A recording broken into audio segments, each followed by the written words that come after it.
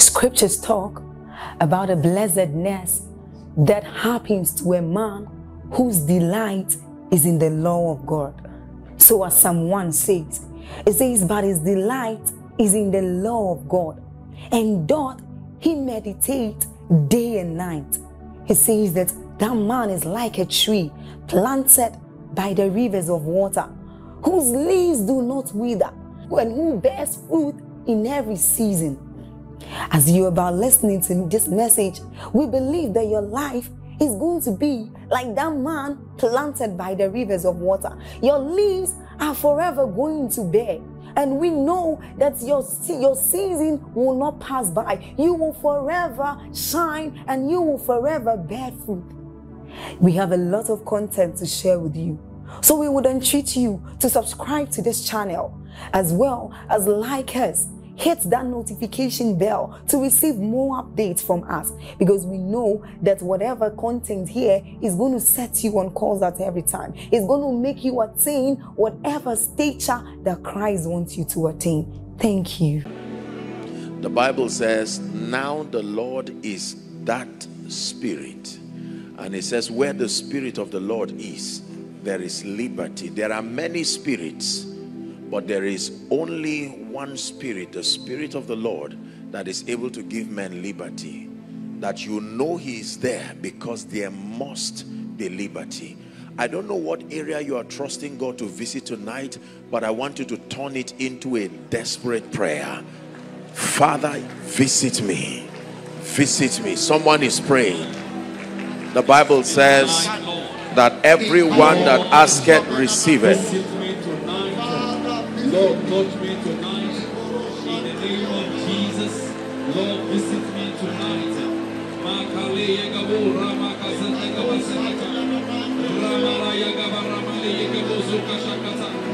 Lord, visit me tonight. Shabrando kaparuska te brandegebelekus.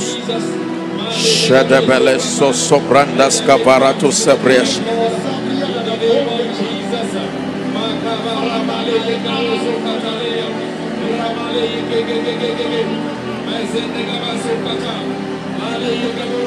For in Jesus' mighty name we pray. For in Jesus' mighty name we pray. Father, visit us by your Spirit. Let the sick be healed. Let the oppressed be delivered. Let every closed door be opened. Rewrite the stories of men. And we pray that Jesus will be glorified in our midst. For in the mighty name of Jesus we pray. God bless you. Please be seated just for a moment. And let your heart be opened, because indeed when God is in a place, he is there to do us good. Thank you again. Thank you so much, sir, and your dear wife and the entire leadership for this opportunity to be a blessing to God's people. I just want to charge our hearts very quickly, and then we begin to pray. What should we expect tonight? The move of the Spirit in all its diverse manifestations, bringing healing, bringing deliverance, rewriting the stories of men. You read about men who had an encounter with the God of the Bible and their lives changed. A weak man like Gideon had an encounter with the Lord, and he became a valiant man who could command an army to even defeat the Midianites. The Bible is full of ordinary people who, at the instance of their encounter with the God of heaven, Saul became Paul. Is that true? Abram became Abraham. Sarai became Sarah. May God rewrite someone's story tonight. You believe that? Shout a louder amen. Hallelujah. Now, if you missed any of the previous sessions, let me request that you do well to find out how to get the teachings and listen, because it gives perspective to what God is doing tonight. I am convinced that every time God puts together a prophetic meeting such as this, there are at least 5 things that must be experienced in that meeting as an attestation that God visited his people. Let me run through them very quickly. Number 1, there must be encounters. Any meeting that is God ordained must have encounters. What is an encounter? I told you yesterday that an encounter is a supernatural experience that makes God real to you. That makes God real to you. A supernatural experience, even by the Spirit of God, that makes God real to a man. Number 2, in any God-ordained meeting, there must be transformation. Transformation, transformation, transformation. Hallelujah. There is a lady here, I just saw a vision. The power of God is going to begin to come on you, and there is a prophetic mantle that has been looking for you for a very long time. This is what God is revealing to me. I don't know who that lady is. There is a call of God upon your life. This is not just an empty, this is not just the gift of prophecy. There is the call of God. And this impartation is going to begin a season of very strange dealings in the spirit until you emerge a woman of power in the spirit. Now, I don't know where that lady is, but I stretch my hands in the name of Jesus, the Son of the living God. I stir up that prophetic fountain. Help the lady. In the name of Jesus, the Son of the living God. A new wine coming upon a new wineskin. Hala shene soba shalakoska kradabalako savrendeske beyash kratakatevresku ziate shale sanea pakatoskia. A new dimension, even by the Spirit of God. Let the door of a new prophetic season be opened up to you. A door of a new prophetic season be opened up to you, because God is looking for men and even women whom he will use. Even though this word is for a particular lady, we declare, let the prophetic fountains be stirred up in the mighty name of Jesus, the Son of the living God.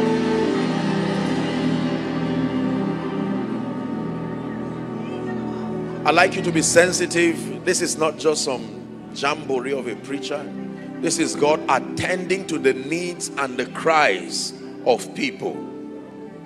The needs and the cries of people. Hallelujah. Because some of you, he brought you to this conference. It's a kingdom conference, so that you will have that stirring of the spirit, even by the Spirit of God. Now the Lord is that spirit. Now the Lord is that spirit. I feel fire on my hands, and this is an impartation of the healing anointing. There are many people here. Part of the grace you are about to contact, I'm seeing the number 14. I don't know where they are, but I stretch my hands. May that grace find you right now. I ignite that fire in the name of Jesus. You will watch the wonder working, miracle working power of the Spirit. Please help them through your hands and through your life. In the name of Jesus, of these 14 people, wherever you are, I stretch my hands. Let there be that ignition right now, an outpouring of that Spirit upon you, upon your ministry. You will never be the same. In the name of Jesus, the Son of the living God.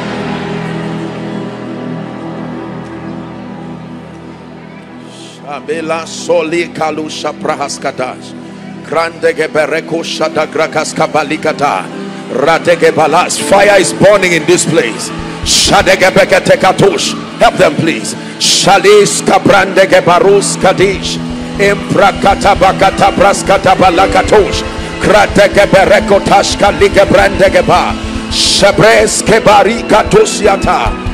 the name of Jesus, the Son of the living God, that you will never be the same again. The fire that burns the old and opens you up to the new, I release that fire upon you. I release it upon your altar. I release it upon your destiny. The fire that burns away the old and brings in the new, in the name of Jesus Christ.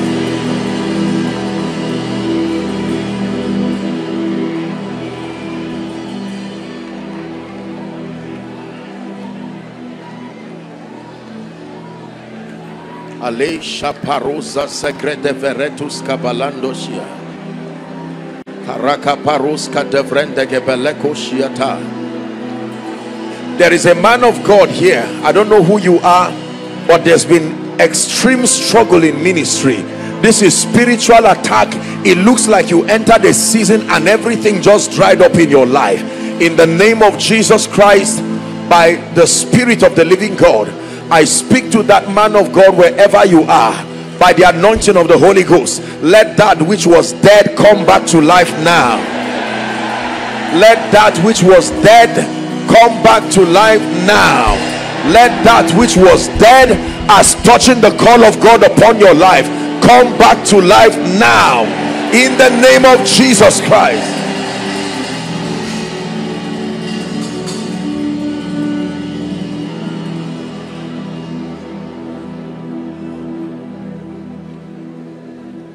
Let the weight of your glory fall.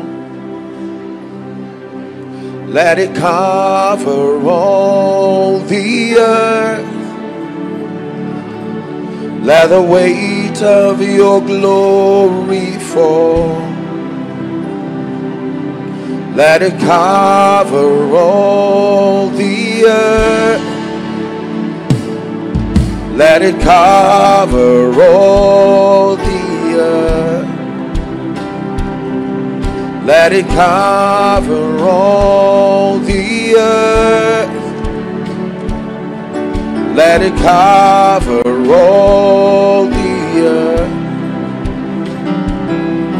Let it cover. Hallelujah. So I said, please be seated. That in every God-ordained meeting, just help those under the anointing. And then I'd like you to please be sensitive. In every God-ordained meeting, number one, there must be encounters, as we have so lavishly experienced in the course of this conference. Number two, there must be transformation. If a meeting is certainly God-ordained, there must be transformation, and that by the word of God. Number three, in every God-ordained meeting, there must be the move of the Spirit to heal, to deliver, and to bring supernatural solutions to God's people. Healing and deliverance is not the only thing God's people need. They need supernatural solutions. Solutions that answer to the real issues that plague their lives. Many people may not realize the kinds of sacrifice that God's people make in the midst of their pain, financial issues, health issues, demonic oppression, issues with career. And when they come to Jesus, there must be an opportunity for him by his Spirit to show up and provide supernatural solutions. Hallelujah. Number four, there must be impartation. Impartation, the transference, activations and transference of graces. Hallelujah. Because one of the many things that the Spirit of God seeks to achieve in conferences like this, that is why he allows for the convergence of several people carrying several graces, is that these dimensions be distributed across his body, so that people who came here without certain possibilities working in their lives can access the grace dimensions of those possibilities that they desire. This is true. And finally, there must be an opportunity for fellowship. Fellowship. According to Psalm 133, behold how good and pleasant it is, the Bible says, when brethren dwell together in unity. It likens it to the oil that comes upon the head of Aaron the priest, down to his beard, to his garment, to his skirt. He says, for there, in that state, not just the place, in that state, God hath commanded the blessing, even life forevermore. Hallelujah. And we thank God because These are the things that we've been experiencing in this place, and I respect the fact that supremacy has been given to the word of God, the sound communication of God's word, to build our hearts. I just want to charge our hearts. Our time is fast spent. I don't intend to keep us longer than the time allotted. The Bible says in Matthew chapter 5 and verse 13, it says, we are the salt of the earth. Jesus is teaching now, and he began to teach the disciples, and he said, ye are the salt of the earth. He says, but if the salt has lost its savor, its saltiness, he says, wherewith shall it be salted?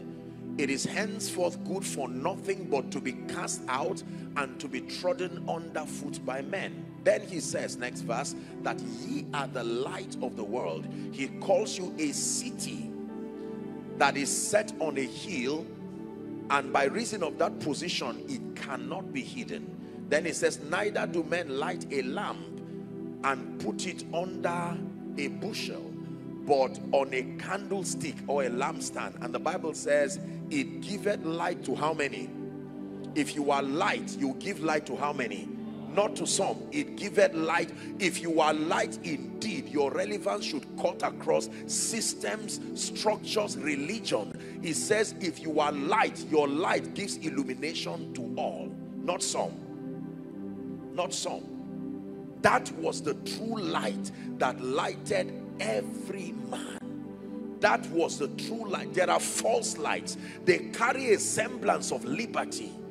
But it says that was the true light that lighted every man. Then he leaves us with a final charge, verse 16. He says, if it is true that you are that light, he says, let your light. The word let is the word permit, allow.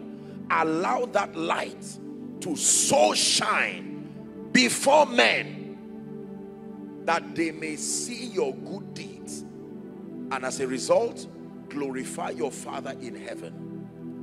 We began our discussion talking about the king and his desire. I'm not going into all of that, but then I did tell you that when you meet the king, you are always left with a mandate, that you have an obligation to the king. Remember that your obligation to the king is your loyalty, your surrenderedness, and then your obedience. This is your obligation to the king.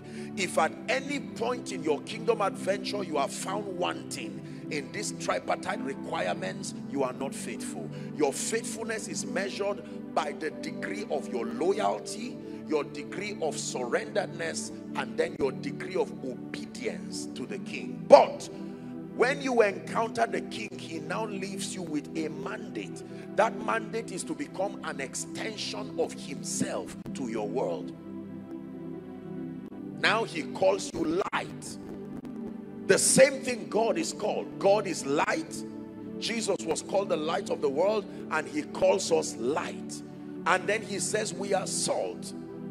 You see, salt has two principal assignments, as we know. Number one is for value, to add taste. Number two is for preservation. Are we together now? It's amazing that when you cook, it is never too late to add salt. There are ingredients that when you don't add at a certain time, that meal cannot be the meal you intended. Is that true? But even if you make a mistake and forget salt, even at the table, there is still an opportunity to add it there, and it will not look like you ever made a mistake. This is the description of you. That means you are never a disadvantage to any system. It does not matter the time of arrival. Provided you show up in that system, there must be a space for your relevance. He calls you salt. That you add value to any system. Are we together? That means the next time you find yourself in your place of work, do not think your technical skills are the only thing you are bringing. No, you will be mistaken 1,000 times. You are like the ark of God in the house of Obed-Edom. Beyond the technical skills you are providing, you bring your chiefest value is the presence of God in that corporation. Are we together now? Yes. So you are the salt of the earth, it says. But it is your responsibility to keep your saltiness alive, so that when you are in the place, they can feel your saltiness indeed. The power to preserve from decadence, and then the power to add taste. Then it says you are the light of the world. He likens you to a city that is set on a hill, and by reason of that, it cannot be hidden. That means visibility is every believer's heritage in Christ. Visibility and influence is not something for a few people. Are we together now? It is God's desire, the King's desire, for everyone to be elevated to a position where you can attract the attention of all and sundry, that they can learn God through your life and through the excellency of the results that you command. You are the light of the world. A city that is set on a hill that cannot be hidden. Then he uses another example. He says, neither do men light a lamp. He never said neither do men put a lamp. If the lamp is not lit, it doesn't carry any value. But once fire comes upon that lamp, he says you cannot hide it again. But it should be lifted and put in a position where it supplies light to everyone in the room. Listen to me, ladies and gentlemen. When the King sends you to represent him, his reputation is invested upon you. That means when you live a life that does not bear fruit, when you live a life that does not produce results, it's an indictment on the integrity of the one who sent you. He said, when I sent you, lackest thou anything? And they said nothing. There are many people who claim to be sent by Jesus. I'm not just talking in ministry. The average believer from a kingdom dimension believes he's an advocate, not just of righteousness, but of the kingdom. And that is true. The Bible says so. The Bible calls us ambassadors, and in the verse we just read, it calls us salt, it calls us light. In Acts chapter 1 and verse 8, it calls us witnesses. If it is true that we are light, we are salt, we are ambassadors, we are witnesses, then it means that the reputation of the King must have been invested in my life and your life. It means we do not just come to Pharaoh and tell him, I met the God of the Hebrews and he said, let my people go. Pharaoh will not let the people go because of that grammar. You must bring before you a testament that shows you really met the King. Are we together? This is why results are very powerful. They are very powerful because they give credence to the fact that you were truly sent by God. Are we together now? Paul, a man approved of God. There are corresponding apostolic signs. Many believers do not know why we don't command the kind of kingdom influence. Now in leadership, and thank God for the kind of church that I'm ministering in, you're not ignorant in this area at all. But in leadership, we teach that there are several cadres as far as influence is concerned, and there is a cadre in leadership where the influence that you exert upon people is at the instance of the excellency of the results that you command. Are we together now? Yes. There are dimensions of the influence that comes because of the title, the office that you hold. So people do not respect you just because they love you. They honor the office that you occupy. Then there is a dimension of leadership that is because of the excellency of your character. Are we together now? They love you because of a disposition of moral excellence. But there is a dimension of influence and leadership that happens at the instance of results. That when you are bankrupt of results and you cannot lead that organization to provide provable results, nobody is going to be loyal to you. This is the kind of world we have found ourselves. So it's not enough to say Jesus heals, Jesus saves, Jesus lifts. He has sent me. He said, blessed is he who comes in the name of the Lord. The word blessed means empowered to produce results. So when you say, I come in the name of the Lord, people don't just say, amen, you are welcome. They watch for the signs, authenticity. When you buy a product that claims it came from a company, there are certain seals and certain codes around that product. Is that true? That helps you to distinguish the real from the fake. say perhaps it's a toothpaste. They will even advertise that when you buy toothpaste from us, check, you will see something, maybe a silver label or something like that. So when you say you have been sent from God, there must be attesting signs. And tonight, this meeting is not just a miracle service to heal and pray for the sick, but it's largely an impartation service, that for God's sake, something will rest upon your life in the name of Jesus Christ. Shouting and saying I am from God is not how it is done. Your results are evangelists. Hear me, there is a sermon only your results can preach. You are not the only one who was supposed to be an evangelist. Your results are also evangelists. And there is an audience that only your results can preach to. If you are the only one doing the evangelism yourself and your results are silent, you are not preaching well. Both you and your results should preach. When Moses came and met Pharaoh, he spoke once and the rods continued to speaking. Are we together? Yes. This is the same strategy that the secular world has used to enslave believers. They don't talk so loud, but my goodness, their results are ever speaking. From one dimension and one level of success, we criticize them, but we are still slaves to them. Are we together? Yes. Let me show you a few scriptures. In Matthew chapter 8, from verse 23 to 27, I want to show you the portrait of what God desires for you to become. If it is true that you are one with Christ, and if it is true that you are sent as an ambassador by the King. Matthew 8, we'll begin our reading from verse 23. The Bible says, and when he being Jesus, was entered into a ship, his disciples followed him. 24, reading to 27. And behold, the Bible says, there arose a great tempest in the sea, insomuch that the ship was covered with the waves, but he was asleep. 25. And his disciples came to him and awoke him, saying, Lord, save us, we perish. And he said unto them, why are ye fearful, O ye of little faith? I love Jesus. And then he arose. This is what it means to be light. This is what it means to be salt. It's not to join in the lamentation. When those who are not light are afraid and confused, they run to you. And when they run to you, it takes more than sympathy. Jesus encouraged them, but he turned, and the Bible says he rebuked the winds and the sea. Help me. And there was great results. And there was great results. You can call it anything, but the fact that he took action and there was results that the disciples could see. The next verse, please. The Bible says, but the men marveled, saying, what manner of pastor is this?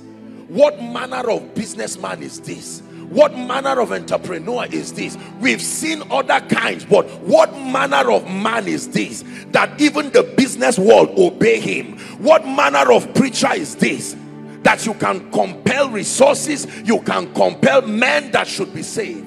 Obedience is what made them to marvel.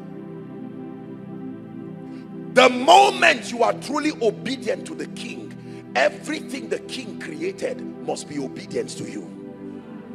Listen carefully.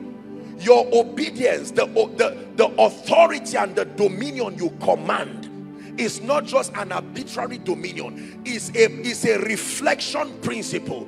The degree to which you are loyal to the King, you are surrendered to the King, you are obedient to the King, that is the same degree to which creation is compelled to be obedient to you. When Jesus came, he so lavishly acknowledged the Father. Even though he was equal with God, he brought himself so low and acknowledged the Father and attested to the fact that he could do nothing without the assistance and the leadership of the Father. Now we see Jesus commanding the winds, commanding the waves, and the Bible says they obeyed him and the people marveled. We understand men obeying you, but the wind and the sea, inanimate things, finances obeying you, the territory obeying you, the earth obeying you. Are we together? The Bible says they marveled. And that should be your testimony, that people will say, we've employed people in this company, but from the day we brought this person, we cannot describe. Your technical skill is there, but it looks like there is something else you have brought to this corporation. The dimensions of favor, wisdom, ease, open doors.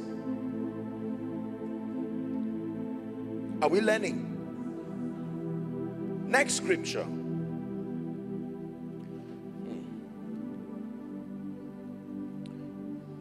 In Isaiah chapter 8 and verse 18, very simple and popular scripture, but I want us to read it together. Read it with conviction. Are you ready? 1, 2, read please. Behold, I and the children whom the Lord had given me are for signs and wonders in Lagos, for signs and wonders in Nigeria. Hold on. For sign, mention the name of everywhere that you should be a sign and a wonder. For signs and wonders in the marketplace, signs and wonders in Europe, in America. It says, I and the children that the Lord hath given me, we are for signs and for wonders. Please look up. You know what a sign is? The assignment of a signboard was designed to captivate your attention no matter how distracted you are. So they design a signboard intentionally. They use all of the psychology, all of light, there is usually heavy investment in signboards, so that no matter how distracted you are, it becomes too evident to ignore it. But a sign never points you to itself. It tells you you are closer to the location.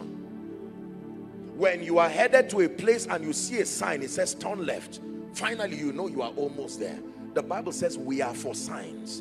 That means by my design, something should rise from my life that creation should not ignore me.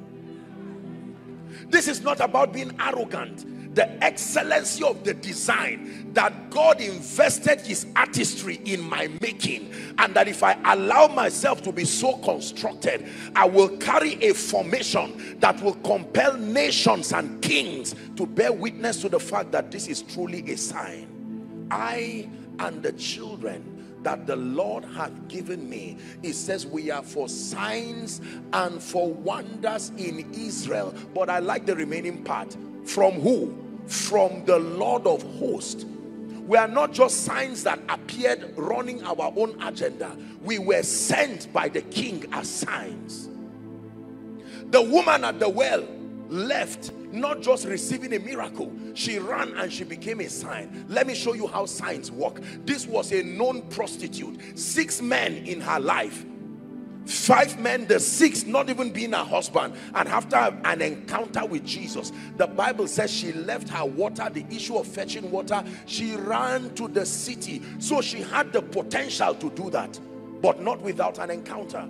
The Bible says she told everyone without thinking what they would think about her, come see a man. Her witness was so compelling. The people had to leave their businesses and say, this woman, we know her. Where did this courage suddenly come from? Come see a man that had told me everything that I ever done. They did not come because they loved Jesus. They came because the sign was a sign indeed. And when they came to Jesus, they had an opportunity to sit down with him and to discuss with him. And here was their verdict. Now we believe, not just because of you, we have seen for ourselves. That is the assignment of a sign. That when you come from a family that is known for practicing witchcraft, that nobody rises beyond certain levels, and my God, the Lord lifts you by engaging the mysteries that you have taught and by accessing the kinds of graces that will fall upon you this night, that you move in a speed that no one can explain. In 1 year, in 2 years, you command a level of financial dominion, territorial dominion, where your life becomes a Bible study manual that people can use your life to learn God and say, we've not seen him in this fashion. I and the children that the Lord has given me, we are for signs. Now, when a sign stops pointing to the real object, it no longer becomes a sign. You see that? This is the reason why before he sends you, he makes you. Because the tendency for pride in the midst of result is there. And all humans who are not worked on by God will fall victim. So he works upon you so that your will becomes to glorify him. And when he invests so much of his glory, and while the world is clapping for you, you are unashamed. You can point them and say, I am only a sign. Come and see the one who sent me. John said, I am the voice of one crying. He was not ashamed. John chapter 1 and verse 6, there was a man sent from God. I like that rendition. The Bible says his name was John. There was a man sent from God. His name was Joshua Selman. There was a man, a woman sent from God. A businessman, a businesswoman, a politician, a career person sent from God. You only passed through the womb of your mother. You were sent from God. And the Bible says his name was John. The assignment is in verse 7. The Bible says the same came for a witness, that through the excellency of his witness men might believe. Do you believe all I've said so far? So that we do not waste all the prayers and the impartation. God is determined to make something out of you tonight that you have never been yet. Is a version of you that is about to be unveiled. But it is important for you to understand that in the midst of the glory and the glitz and the glamour, remember my teaching, he's only decorating the signboard so that you will attract the world indeed and bring them to the King. King of my life, you are my all, and I live for you alone. King of my life, you have my all, and I lay my life for you. My heart is yours, my mind is yours, my will is yours. You're the King of my life. That is our creed in this kingdom. Everything belongs to you. So when you lift us up, it's so that the world can see us clearer, and then we draw them to you unashamedly and intentionally.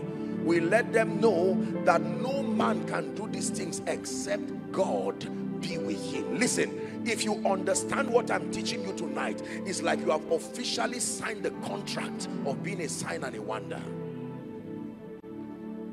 It's not as if God cannot lift. I'm telling you, it's not as if God cannot bless. But most believers do not understand what it takes.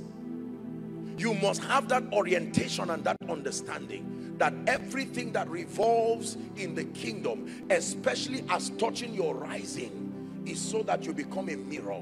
It's called in theology the reflection principle. The moon does not have a light of itself. It is the degree to which it aligns to the sun that it shines. So when you see the moon halfway, that is not the true shape of the moon. That is only the part of the moon that aligns to the sun.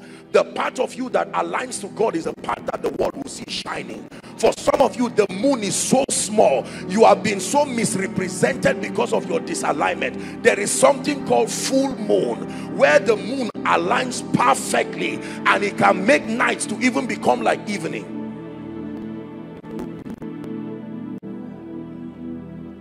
Are we together?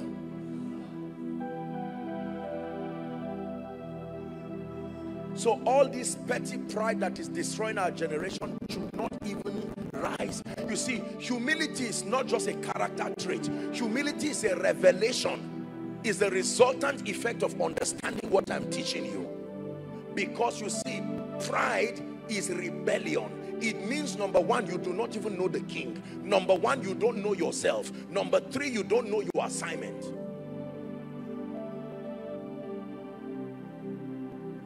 alone are God, and I surrender. Oh, you alone are God, and I surrender.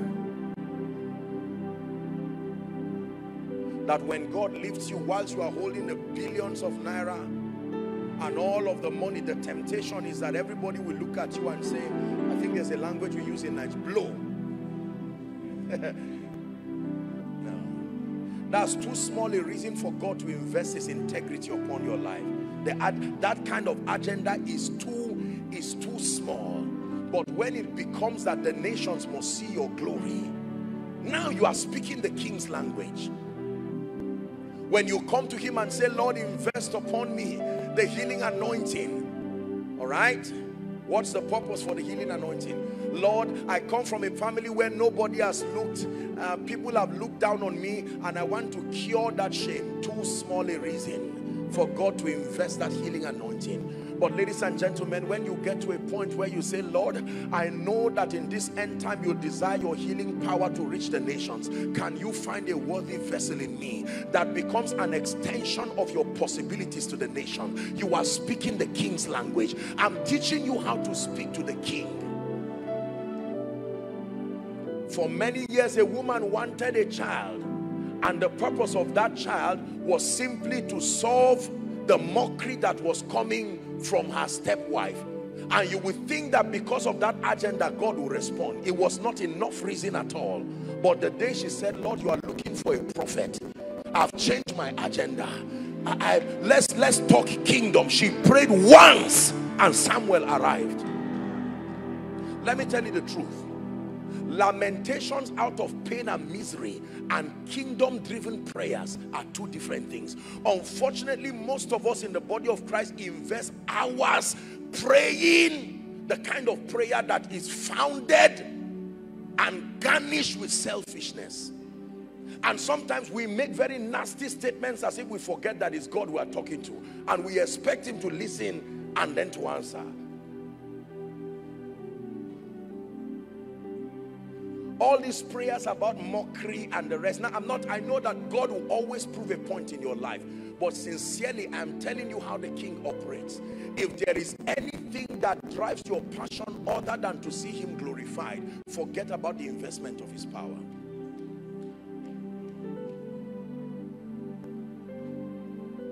Are we learning? Yes. Let me show you one more scripture. Jesus. John 14 verse 12. I'm just charging your hearts and we'll pray. John 14:12. Here's what Jesus said. Verily, verily, I say unto you. Who is speaking now? Jesus himself. The truth. So there is no lie in what you are hearing. He that believeth on me, the works that I do shall he do also. And he says, greater works than this shall he do. Fill my life till all they see is you, Lord, glorify. Listen to what I'm saying. That's a prayer. Fill my life till all they see is you, Lord, glorify. For all I want is for you to be glorified, for you to be lifted high. All I want is for you to be glorified, for you to be lifted high. When I started ministry, I never knew there was something called honorarium, that a man preaches and you can put a basket of fruits and say, thank you, go and eat. I never knew that there was such a thing, because that was never the drive. It's an honor to serve His Majesty. You see that?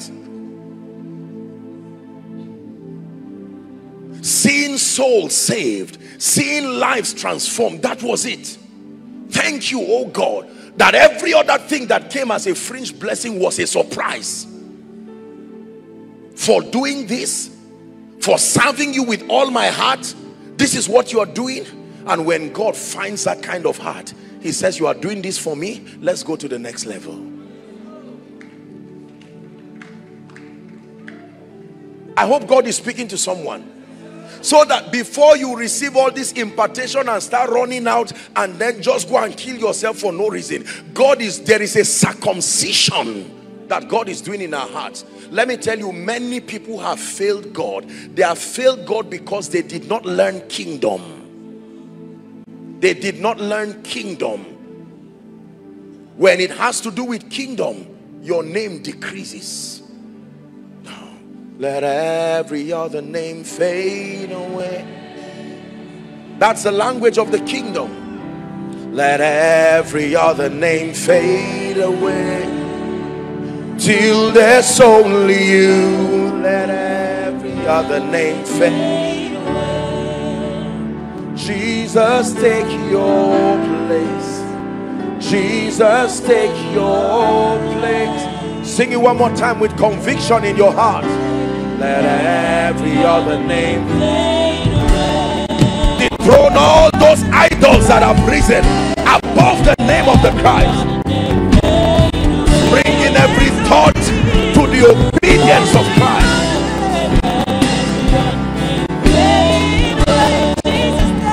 Jesus, take your place. Jesus, take your place. That's how it works in this kingdom. There cannot be two kings in the same kingdom. That's why he took us to this side of his kingdom. He is the king of we kings here. Listen, look at me. The king understood this, Darius, and he made them to build a statue of himself 90 feet tall. And he says there's only one king in Babylon. If you hear the sound of the trumpet, no matter who you are, relinquish all your earthly duties, you become a worshiper immediately. And anyone who fails to worship, you are a rebel. I don't care how excellent your administrative skills are. When it has to do with the issue of the king, I don't want to know if you are the chief financier of Babylon. You must bow. And there were 4 Hebrew boys who said, King, we respect you, but you don't know who sent us. There is a conflict of dominion. When it has to do with administration, we will respect you. When it has to do with our civil duties, but as far as our allegiance is concerned, your statue came too late. There is a king. He says our God would deliver us. And the king watched and said, these boys, O king, we are not careful. We are sent. We respect you. But there is a government that we have pledged our allegiance, and there will be no negotiation. And they made the fiery furnace 7 times, to the extent the Bible records that those who threw them there were burnt by the fire, and they took them. Watch the jealousy of the king.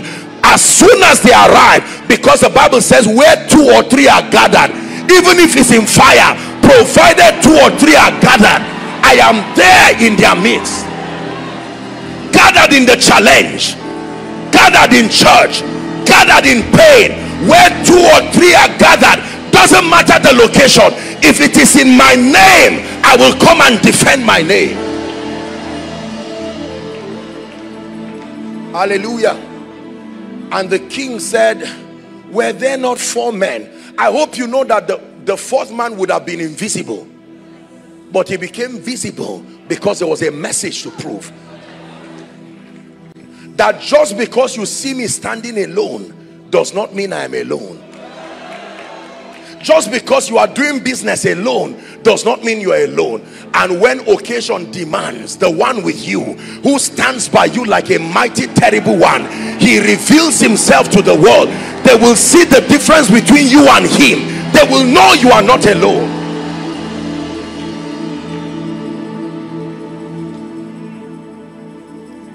Hallelujah.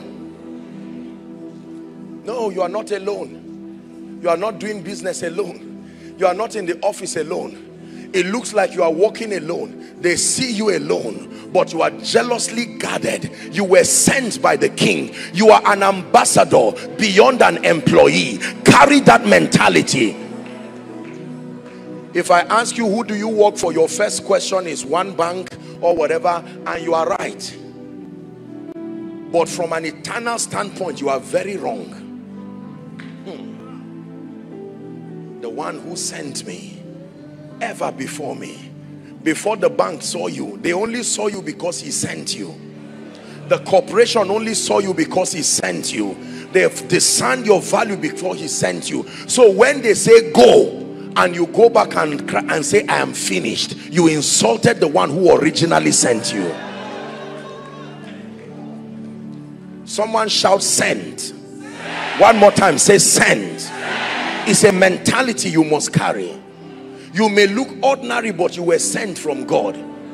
Oh, your parents said they finished giving birth, it just happens that you came. No, God forced you there because there's an agenda that still had your name on it. You see, when you carry this mentality, your orientation on many grounds begin to change. Your concept of rewards, your concept of men, your concept of love, your approach. You live on earth like a foreigner, even though you have tremendous influence over the people and the resources. But there is something about your mind. They know that your relationship is not connected to anything here because you are sent. No matter how long the ambassador of US is in Nigeria, he knows US is not his home. Yet you will see him driving convoys. Yet you will see him staying in the best of hotels. But he is eternally aware that I'm a US citizen first. Sent on a mission. They named their mission after what sent them. And notice what happened. We had an incident recently, I was told, somewhere in the eastern part of the nation where, you know, there was an assault or so on US citizens. And within moments, the Secretary of State had made a speech. That is kingdom. Who is touching the one I sent? And they say there's somebody, he has touched everybody in that family like that.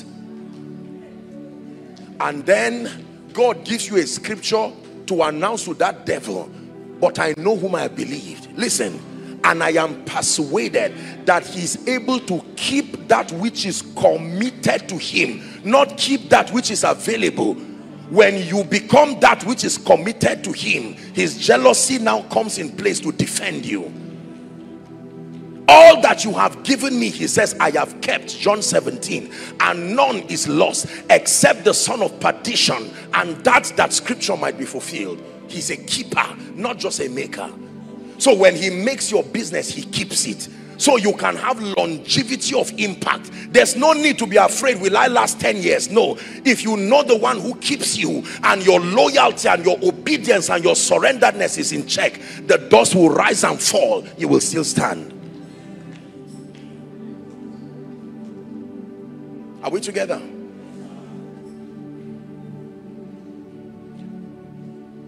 So, when God begins to use you, listen carefully, we're about to pray now. When God begins to use you and announce you in various dimensions to the nations, ladies and gentlemen, you must have it at the back of your mind that you are not there for yourself. Every time pride begins to come, fight it like you are fighting sin. Fight it like you are fighting the devil, because it is a cancer that can destroy. God fights anything that fights him, even if he's the one that gave you. I hope you know God can give you something he will later fight.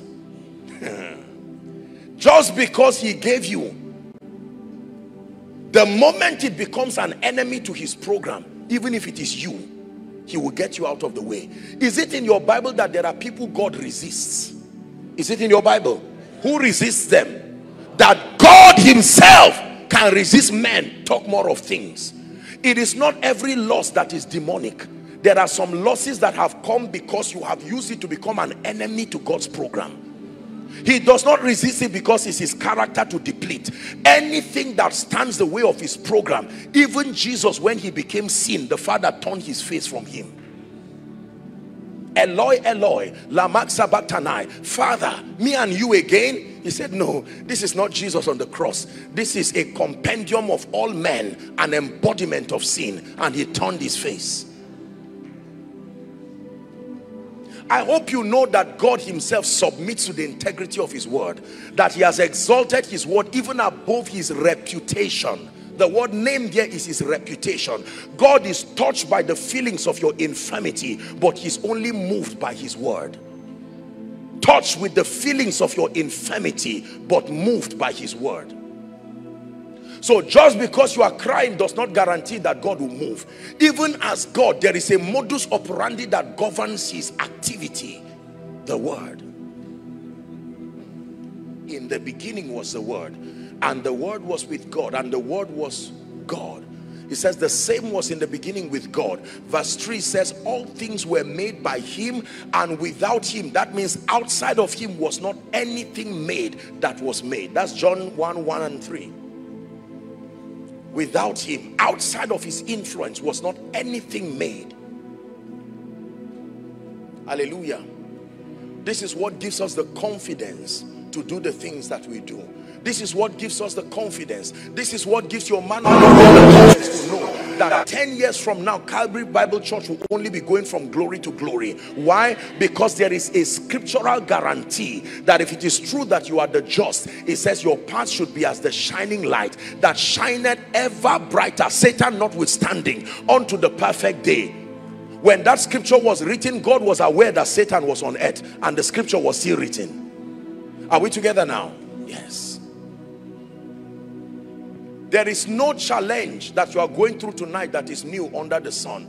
There's none of us here who went through Job's kind of tragedy. Yet the Bible testifies that at the end of it, the latter end of Job's life was even greater than the former. In Job 42 and verse 10, the Bible says the Lord turned the captivity of Job when he prayed for his friends. And then the Bible even tells us how it happens. It says that he gave Job twice as much as he had. The secret is found in verse 11. It says many of his acquaintances, his brethren, the people who left him before, they came and they ate bread with him in his house. They bemoaned him and comforted him of all the calamities that had befallen him. And the Bible said every man gave him a piece of money. So every man can give. It just depends on who directs them. The Bible says every man plus the stingy relatives. That man was crippled and they did not attend to him. But when the king said give him, I'm praying for someone in the name of Jesus. May the king ordain an instruction on earth for your rising. May the king compel men to give. The Bible says every man gave. Sit down. Apostle, you don't know how greedy my uncle is. I respect your saying, but it's because you do not know that there is a name God is called, the Father of spirits. That every spirit submits to him. When God compels a man to bless, Pharaoh, as hardened as Pharaoh was, he was the one who gave favor to the Egyptians, to the Israelites. To the point that when they had left, it was like a charm. Something came over him and he said, what did I do? I gave the gold of Egypt, pursue them. An influence can come upon men and compel them to bless and favor you regardless. Look at that scripture. Let me show you how God restored Job. Every man. I read this scripture many years ago and I cried. I said, so every man can give. Don't let anybody tell you, me, God forbid, I will not attend to you. Respect them and leave them. Go back to the king who sent you and said, king, you had the arrogance of your creation. And the king will say, leave me and them. This king, this mysterious king, all powerful he is called. Every man gave unto him. Let's finish that scripture. Every man also gave him a piece of money, and everyone an earring of gold. How many of them? My question is, were they not there? From a logical standpoint, at his time of pain and that time, which was the best time to help him? So don't blame somebody for forgetting you. It depends on what is on your head. And it depends on the verdict that was passed over you. It says, thou anointest my head with oil. not my cup. You anoint my head, but I can know what is on my head by looking at my cup. If your cup is empty, stop blaming the business. It's not the business. The business is a report card that there is something you are not carrying, or not carrying enough. Till there's only you, let every other name fade away. Jesus, take your place. Listen, when you believe what I'm teaching you, you will live a humble life, but nobody on earth will bully you, because everybody was created. This emotional bully that goes on from nation to nation, looking down on people by reason of whatever it is, all that is absolute nonsense when you are indoctrinated and intoxicated with the extent of the love of the King for you. I may have said it in this church. If God says he's blessing 10 people, I'll start praying for the remaining 9. Because one spot is gone already. At the point he said it, one spot is already booked. That is how much he loves me.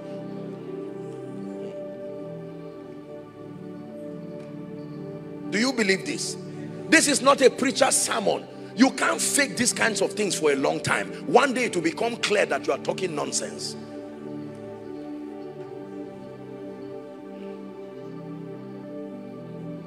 Believers, why are we here tonight?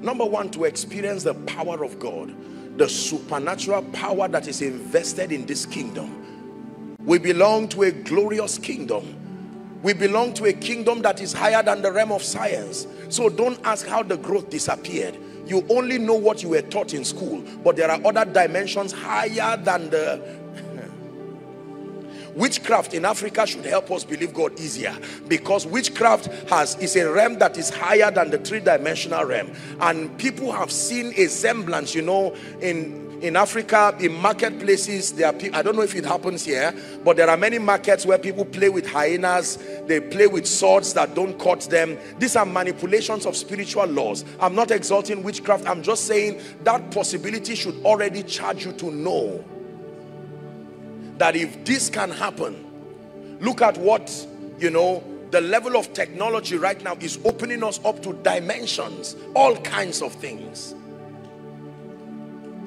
And the king sits upon his throne and says, I will make you the head and not the tail. And you are there cracking your little mind, saying how? You put your little statistics, divide the X and say, Lord, it does not add up. And he says, take it away. My thoughts are not your thoughts. My ways are not your ways. For as high and far apart as the heaven is, yours is to believe him even through wisdom. And say, Lord, I may not understand. The Bible says, just like you do not know how the bones of her who is with child are formed, or the way of the wind, so you do not know the ways of God. That means the dynamics of how God manifests things. God can say, by tomorrow you are a millionaire. And you say, Lord, I do not believe this. Ask the land of Samaria, and ask the arrogance of the man upon whom the king leaned. He said, even if God will open the windows of heaven, might this happen? And I'm sure the king saying, the windows of heaven. Do you know what happened the last time the windows of heaven were opened?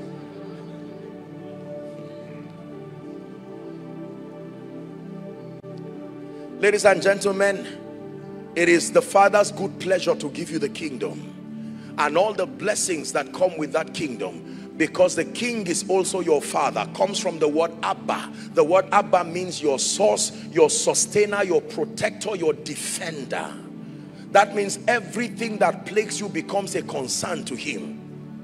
So the Bible says to come boldly before the throne. You are coming to meet a king, except that it is a throne of grace. Not just a throne of justice, it is a throne of grace. So that in spite of your inadequacies, you still have access to the king. Hallelujah. This is the mentality I carry when I pray for the sick and minister and all the things that God does through my life. Listen, this is all of me. You are intelligent. Look at me and look at the result. You know there's a missing part of the equation. That missing part, only his size can feel. 1 plus Jesus is equal to the answer he puts there. Any answer he puts is right. 1 plus 1 is 2 mathematically. Are we together? 1 plus 1 plus 1 is 3. But 1 plus, even if he's 0 plus Jesus, doesn't matter what came, the moment you add him, there is no equal to, is the answer he puts there.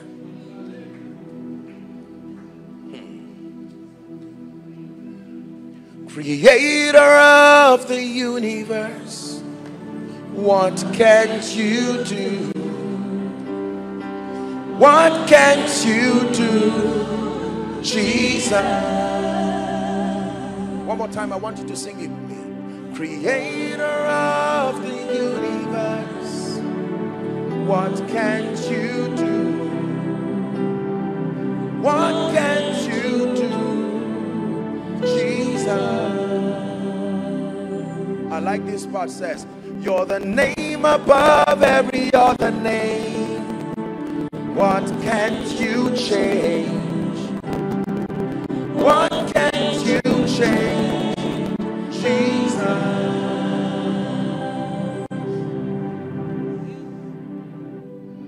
Apostle, are you saying at the instance of a prophetic word, I can leave this meeting and go back home and things begin to change? Exactly that. If you believe that, you understood my sermon already. Apostle, are you saying that I can leave this place like this and someone who has forgotten me can suddenly remember me? Yes, sir. Yes, sir. Yes, sir. Apostle, are you saying I can carry a grace out of this church that I did not come in with? Yes, sir. Because this is the house of God, Bethel, the place of bread. There is a hallowed bread of the Spirit. There is the anointing that can rest upon a man. Please believe this. Man of God, are you saying, Apostle, that something can come upon me, that by Sunday when I climb my pulpit is going to be fire there? Yes, sir. Listen, listen, listen. If water can turn to wine, if Saul can turn to Paul, why can't poverty turn to prosperity? Why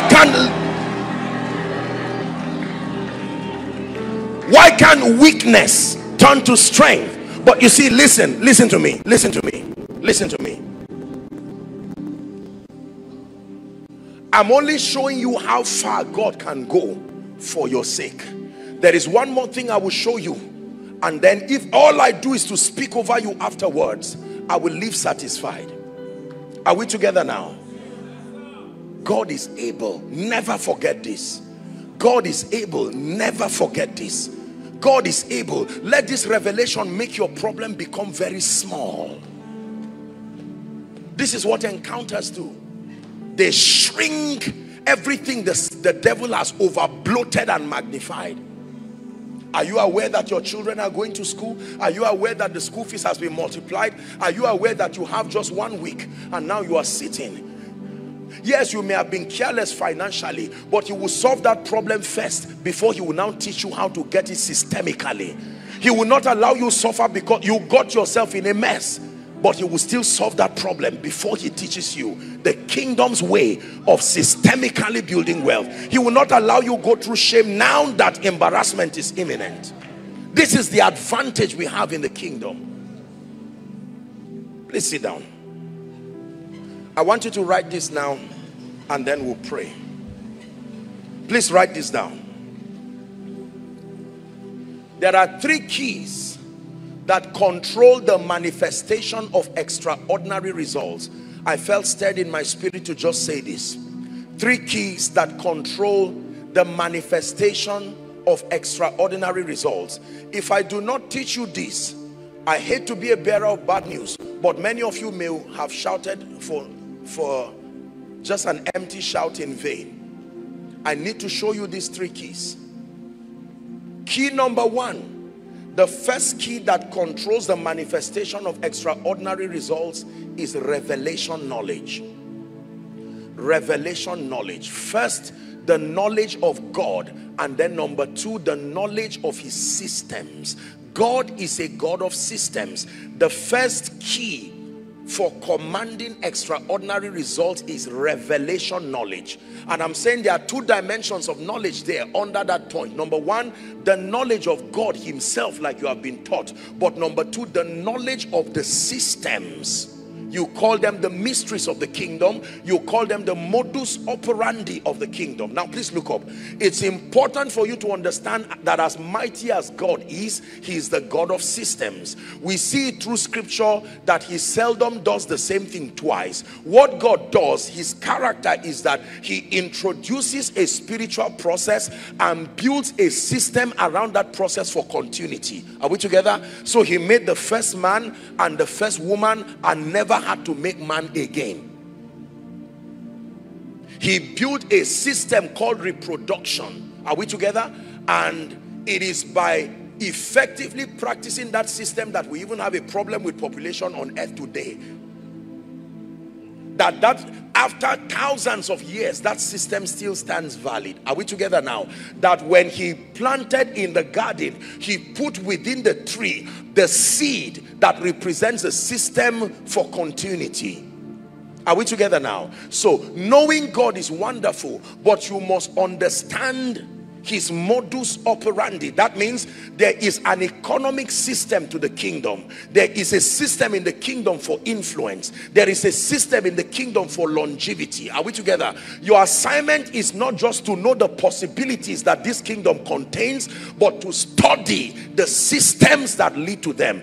Those, the desires, the prayer points that we have are spiritual outcomes. There are exact systems that lead there.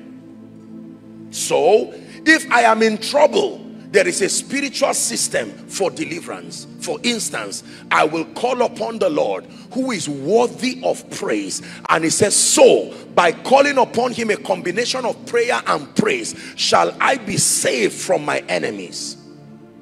That is a spiritual system. At midnight, Paul and Silas, bound and doomed for destruction, the Bible says they prayed, the same system, and then they sang loud enough for the prisoners to hear them, and there was deliverance for them. Are we together? Yes. Favor has a system. We have taught in the body of Christ, respectfully speaking, for many years that favor is unmerited. I disagree. I disagree. Favor is multidimensional. It is only one dimension of favor that is unmerited, that which is touching the saving grace. But favor that manifests as results and abundance and prosperity is merited. It works based on laws. Are we together? Proverbs 13:15, it says, good understanding procureth favor, but the way of the transgressor is hard. Is that in your Bible? That means you can program favor and you can program its continuity so that it does not just happen once. It can happen again and again, regardless the location. That you can master the laws of favor to a point that in 24 hours, if you are not favored, you will go for a retreat. You can hold on to eternal life with that level of accuracy. How about influence? Influence is, there is an anointing that brings influence, but there are systems in the kingdom that elevates a man to a position. Are we together now? Yes. For instance, when you become valuable and you provide constructive solutions that are needed and useful as far as a civilization is concerned, and you know how to package your value intelligently and serve it to a targeted consumer base, you will not only be rewarded, it will translate to influence. Influence has laws. Now, most believers, especially in Africa, haven't rejoiced like we did earlier. We just end in that realm of superstition and remain there and hope that since this king is great, oh yeah, oh, I've been waiting, you are not lifting me. Whereas you can rewrite your story when you get tired. The systems of the kingdom were designed to bring predictability to the results of the believer. Are we together now? If a terrorist goes to the farm to farm, will the crops grow? Please talk to me. Will the crops grow? Not minding that he's killing people, he will go to hell when Jesus comes. But as far as the Lord's seed time and harvest is concerned, it is a system, and a dimension of God's power has been programmed within that system. So I need to tell you this: if you want to command extraordinary results, it is knowledge dependent. Now, in truth, there are dimensions to our results that no amount of knowledge can be able to produce. There is an added factor to it, but that which is our responsibility, we must hold on to and do diligently. Are we together now? Yes. So revelation knowledge, you must know God and you must understand the systems of the kingdom. If I were you, when I go back and I'm studying this teaching, I will write out the list of areas that are not working in my life, honestly and sincerely, and take responsibility under God. Then begin to study the systems that are connected to that outcome. Say, for instance, it looks like I love God with all my heart, but this finance is not working. Rather than guessing and saying one day it go better, I would go and get, say, School of Money and get the Pathway to Wealth and put those books and those tapes together. Are we together now? Because one of the ways that we obtain promises is to follow them. Ultimately, we follow him, but you can start by following them, the them who are following him, and you are still safe as you follow them. Follow them who through faith and patience have obtained the promise. Transformation is impossible until there is a reference. So you must have people whose materials and minds, it says, look unto Abraham your father and to Sarah that bore thee. It says, for I called him alone and blessed him and increased him. You are not the first to desire rising. So understudy from scripture. What did they do? And Isaac sowed in that land and reaped that same year 100-fold. And the Lord multiplied him. He began to prosper. He waxed strong. He was very great until the Philistines envied him. Are we together? Yeah. Let's assume that you're always losing valuable relationships. Everybody who loves you later leaves you. After you cast out the spirits that bring bad luck, if you stop there, you are in trouble. The spirits themselves will laugh at you because they know that there is a dimension of deliverance that comes through transformation. Casting out the spirit influence is only the first phase of deliverance. The chiefest part of deliverance comes by giving yourself a renewed orientation that he that wants friends must show himself friendly. So you go and buy books that help you to master relationships. You begin to learn laws like friendliness, like honor. Are we together now? When you learn these principles, people skills, you find out that you begin to have a greater command of valuable relationships. That is a kingdom system. What of the anointing? You find out that it looks like you are limited as far as manifesting the anointing is concerned. You go and get materials that teach you how to command and to grow in the anointing, because grace and peace can be multiplied. Everything that comes to you from God comes as a seed. He gives you that seed together with the wisdom that makes for the multiplication. And in this case, that wisdom is the Holy Spirit. In partnership with the word, you can learn the principles that make for your rising. Are we together? Revelation knowledge. Number two, faith. The second key that commands extraordinary result is faith. Please put in bracket actions of obedience in simple terms. Now that ye know these things, the Bible says, happy are you if you do them. Having abundant knowledge without taking steps of faith will only end you in tragedy. You must sustain the courage that now that you know these things, you must summon the courage to act in faith, knowing that God will back you. And then finally, number three, the anointing. The assignment of the anointing. The anointing is the engracing of God, coming to honor your obedience. We were discussing, I think it was yesterday night or so, with your man of God, and we're just talking, and he was talking about extra and ordinary, that they come from two words. There is extra, God's dimension and God's role. There is ordinary, your own role. If you leave extra alone, it remains potent in the realm of the spirit. Ordinary alone, that becomes very barren to produce anything supernatural. Is that combination of extra and ordinary that produces extraordinary. I agree. I agree.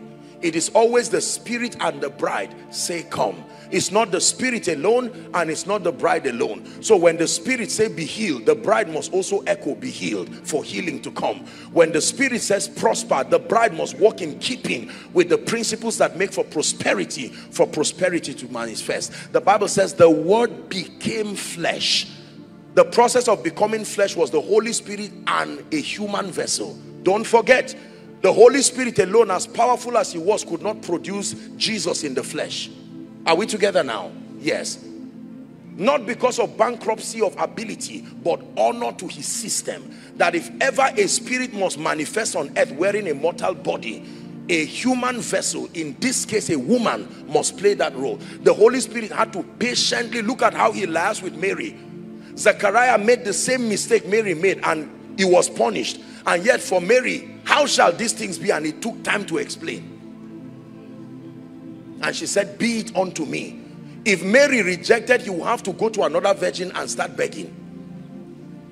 Because it is the spirit and the bride. Now the bride is available. What then stops the spirit? The problem is never with the Holy Spirit. He is ever willing. It's the laxity and the carelessness of the bride to learn the ways of the kingdom. Are we together? Remember, there were 10 virgins. There's no time to tell you that story. But all 10 were virgins. Their mistake was that some were foolish. And what was the foolishness there? They had the word, but they ignored the ministry of the Spirit, the oil.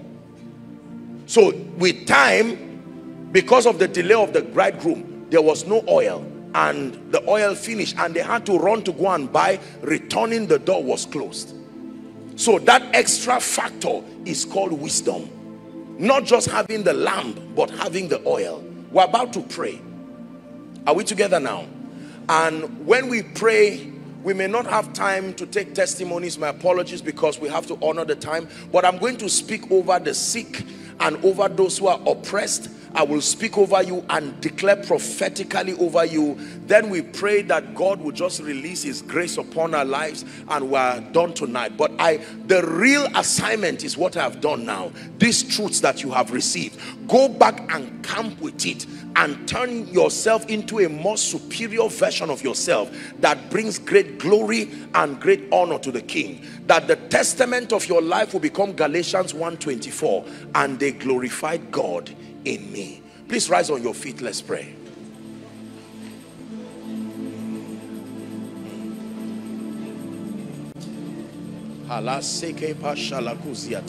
Make sure you are not distracted. This is a very prophetic moment now. Lift your voice in 1 minute and begin to ask the Lord to grant you a mighty visitation. A mighty visitation even by the Spirit of God.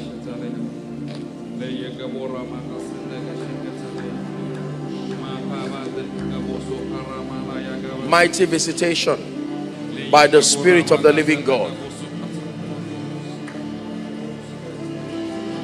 In the name of Jesus. Now, you are trusting God for healing in any part of your body. I want you to just place your hand right there. Place your hand right there very quickly. If you are standing in for someone, a loved one, you can touch yourself as a sign. If it's a part of your body you cannot lay hands on, just make contact with your chest. I want you to believe that Jesus is able to heal. And for those of you who are watching, I want to pray for the sick right now. Hallelujah. Lay your hands and we'll pray. You can use the other sessions to testify. You can let pastor and the church know that Jesus touched you in the course of this meeting. In the name of Jesus Christ, shout a loud amen. Amen. In the name of Jesus Christ. Amen. Now I decree and I declare that every spirit that is back of any infirmity plaguing anyone here or our viewers online, in the name of Jesus, the Son of the living God, I command that spirit to leave you right now. I command that demonic influence to leave you right now. Now I declare, be healed in the name of Jesus. Be healed in the name of Jesus. From the crown of your head to the soles of your feet, I declare supernatural healing. Healing of the eyes in the name of Jesus. Migraines, be healed in Jesus' name. Bone conditions, be healed in Jesus' name. Blood conditions, be healed in Jesus' name. Cancers, die in Jesus' name. Ulcers, be gone in Jesus' name. kidney problems, I bring life and healing for you in Jesus' name. Anyone suffering with the issue of blood, I declare be healed now. Fibroids and all kinds of demonic growths, I command them to leave your body now. HIV, be healed in Jesus' name. Heart conditions, be healed in Jesus' name. And if there is anyone here who is having anyone in the hospital, maybe your loved ones, in the name of Jesus, I release my faith and we stand under the corporate anointing. We declare life to them right now. That same power that raised Christ from the dead, may that same power rest upon them right now. In the name of Jesus Christ. In the name of Jesus Christ. Now hear me. Every spirit that has impeded your progress in life and in destiny, in the name of Jesus Christ, who is the Son of the living God, I decree and declare by this mantle and this oil, I declare they give way right now. Believe it, they give way right now.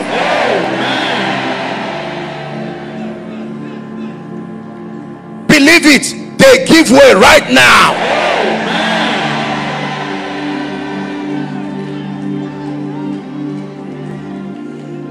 Father, I am praying for everyone here who has not experienced the favor of God.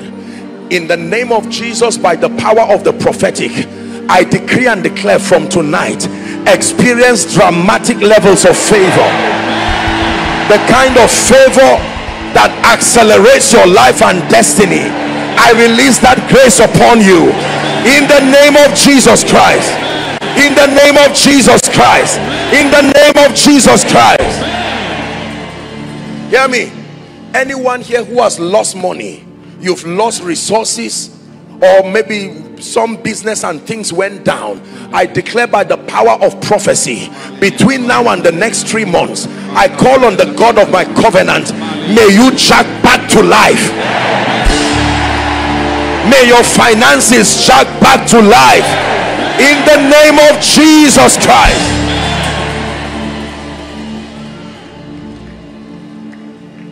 For every home here where there has been mourning and languishing, it looks like nobody is rising and nobody is going forward. He said it was the Lord that caused Moses and Aaron to advance.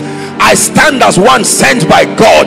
I push you prophetically, go forward, go forward, go forward.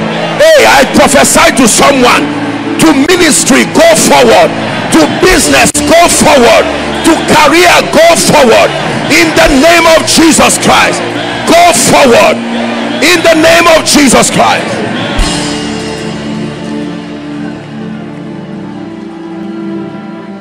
Hear me. The Bible says in 2 Corinthians chapter 9, when you begin to read from verse 8 upwards, it says, and God is able to make all grace. Say all grace. That means graces are multidimensional. God is able to make not some grace, all grace abound towards you, so that ye having all sufficiency. You know what sufficiency is?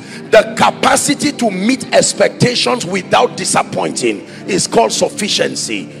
So that ye having all sufficiency in all things may abound to every good work. Remember, you have been taught here that your results bring glory to Jesus, because there is a sermon, there is a kind of evangelism that happens at the instance of your results, and God is saying to ensure that you keep producing results, I can coordinate every grace you need. The grace for speed, the grace for influence. Are we together now? Every grace that is needed so that you are sufficient. I'm about to pray for you now. I'm standing upon the grace of the angel over this commission and all the men and women of God here represented. I'm going to speak over your life. This will be about my final assignment Please just help those under the anointing. You don't have to bring them out, but I want to release something upon you, and sincerely, for as many whose hearts will be open, my God will surprise you. Hallelujah. Now I decree and declare the grace that draws men to the secret place, that grace for encounter, maybe not for everybody, but let it fall on someone now. The grace for the secret place, help them please, that translates to a life of prayer, a life of consecration. May that grace that attracts the mantle of your destiny, please help them receive it in the name of Jesus.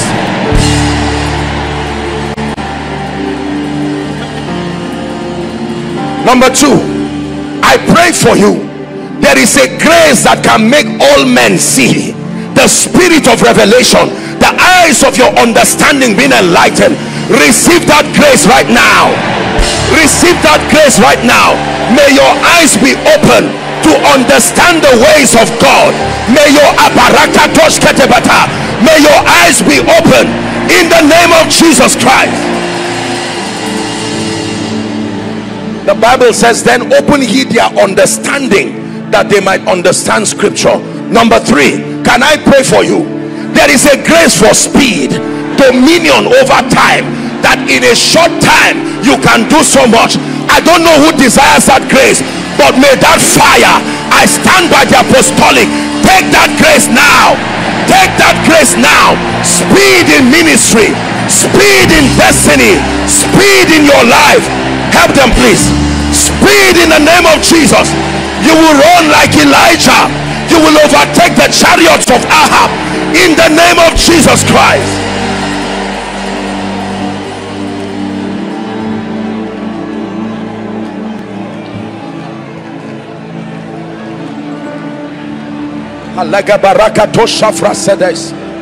Speed, speed. That 10 years is put in 1 year, that 1 year is put in 1 month, in the name of Jesus Christ. Now hear me, we're wrapping up, but I want you to listen. Please don't just jump for nothing. Make sure you are receiving something. My God, fire is burning in this place. There is a grace for influence and visibility.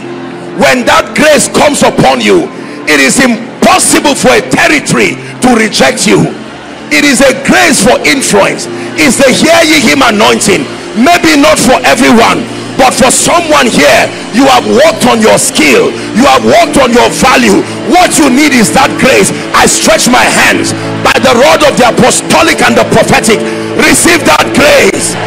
Receive that grace. Receive that grace. I command, rise and shine. Rise and shine beyond Lagos, beyond the West, beyond Nigeria. Rise and shine by the Spirit of the living God. Please help that lady so she doesn't injure herself, in the name of Jesus Christ.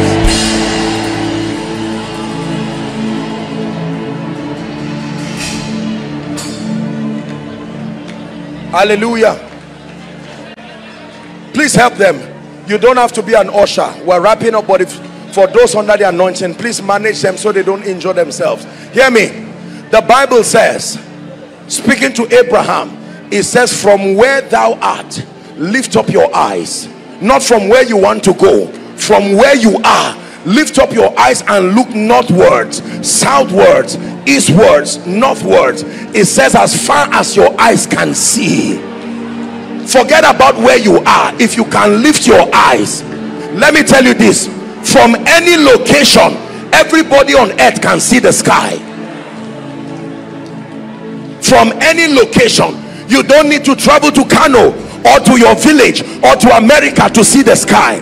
It's the privilege of everyone. Once you can look up.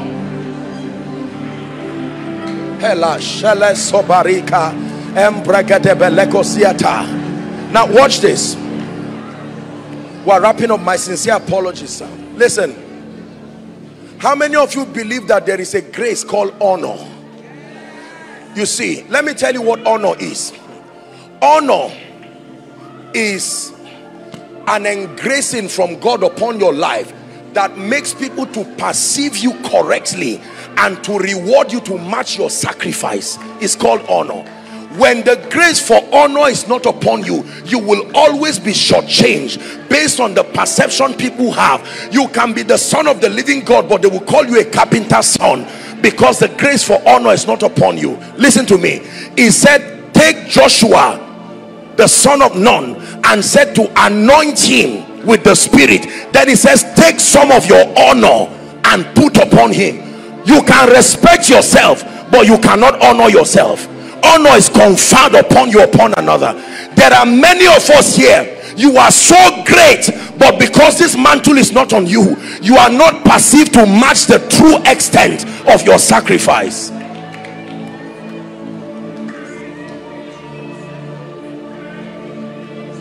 It is amazing that those we call the best of everything in our world are not truly the best. They are just the ones who have accessed honor as perceived in the eyes of a generation. There are people in villages today who are living longer than those who the world says are the longest people, but the grace for honor is not on them. When the grace for honor is on you, men will look for you. Listen, baby Jesus was born. He had not solved anybody's problem.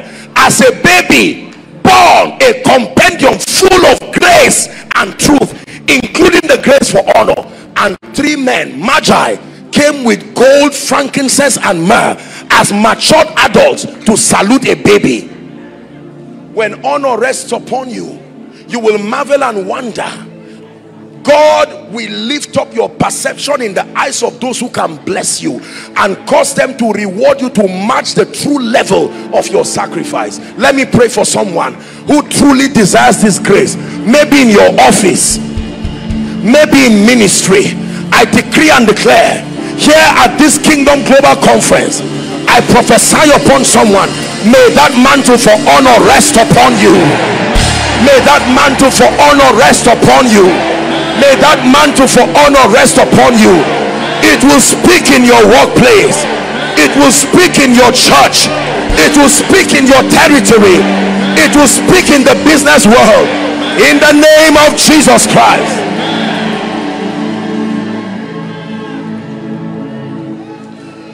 The final impartation that I want to do tonight, I want you to listen, please.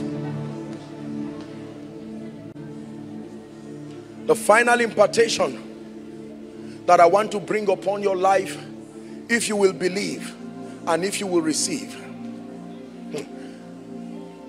There is something called the gift of men.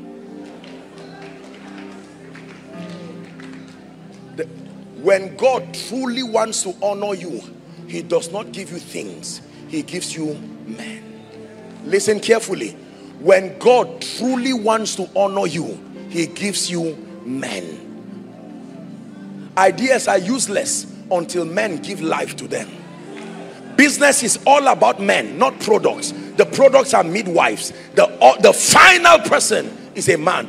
Kill every man on earth and they will give you access to the gold mines, access to the malls, and it will be useless.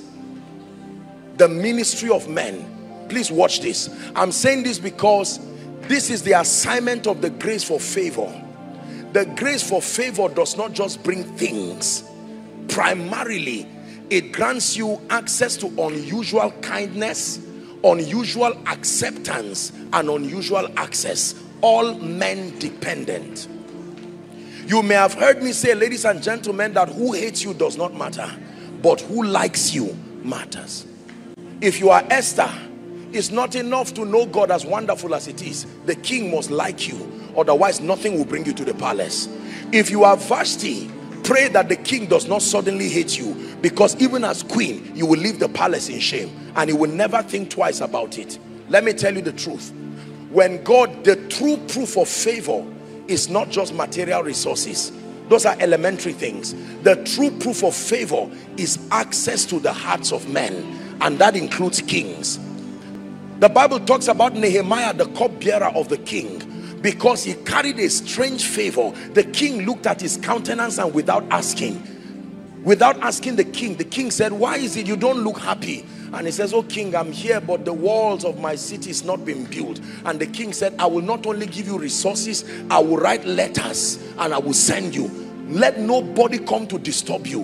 When men who came in the spirit of the Antichrist, called Sanballat and Tobias, they came and they saw him building, and they wanted to frustrate him. The Bible says he used a skill to build that every man must build. With one hand he held the sword, and with another hand he was building. If you only hold the sword with two hands, you will not build. And if you only hold your building materials with two hands, you will not build. One hand must hold the sword, your spiritual contact with the realm of the spirit. The other hand is your technical skill. This is how we build every wall that brings shame. But that happened at the instance of favor. I know what the favor of God can do. Believe me when I tell you this. If this is the only impartation you receive tonight, for some of you, by the favor of God, God can accelerate your life and bring beauty and color to your destiny and wipe the tears of your loved ones for God's sake. You already have wisdom to manage what favor brings. So we are not afraid of praying, because favor without wisdom will only bring testimonies that don't have longevity. Testimonies that last is a combination of favor. Favor brings, wisdom keeps. This house is a fountain of wisdom. God has so lavishly put upon his choice servant the wisdom that it takes. Therefore I pray, every man that must arise on your cause, by the favor of God, in the name of Jesus, receive of their ministry now.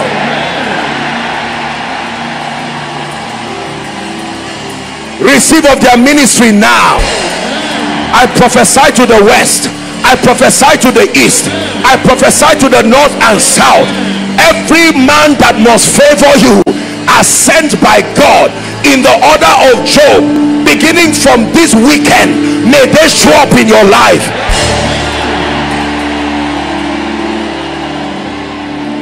Amen. Hallelujah. Listen to me, everyone. Please, no movement. Let's honor Jesus for one last time. Our time is fast spent. My apologies for stretching you. I want to make an altar call right now. This is the greatest miracle here. Beyond the testimony you are going to be bringing, I saw so many people outside, delighted to see many that the Lord brought, and we salute those of you outside. And then for those of you who are following by way of television, following by way of internet, listen to me. No matter what you get from this meeting, if it is at the expense of your relationship with Jesus and the expense of your eternal destiny, you did not do much. I want to make one last call tonight. Let's minimize movement as much as possible. There has to be someone here tonight who is saying, Apostle, if you will give me a chance, I want to make it right with Jesus. I'm not calling for everybody, but I'm calling for one person who will be bold enough to say, I'm not ashamed. I have seen the works of God. I know by my spirit that Jesus is calling me. Remember, rejecting the King is rejecting life, because he is the King of Kings and the Lord of Lords. I'm going to count 1 to 5. For as long as this space is still available, I would request that you come and stand here. When the space gets full, then you may need to stand where you are. And those who are outside, I would ask you to walk to your projector stand. I want you to run like there's fire on the mountain. Come and stand here as I count 5. 1. Let's celebrate them as they come. Run to Jesus. 2. Don't be ashamed. Come. Shepherd of my soul, I give you full control. Wherever you may lead, I will follow. I have made a choice to listen for your voice. Wherever you may lead.